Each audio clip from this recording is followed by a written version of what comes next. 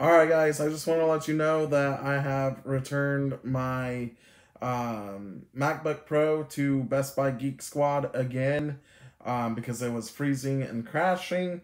I just spent probably like $400 more again um, to see if I can use my external hard drive and edit on this. And this is an iPad Pro.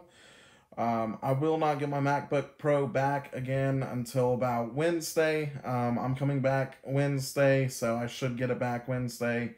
But I just thought I'd let you guys know. I do have a few videos that I've uploaded to YouTube that I haven't released that I need to do that with. But until then, I'm going to go to Best Buy, pick up those items, and start experimenting with this iPad Pro. So, just bear with me.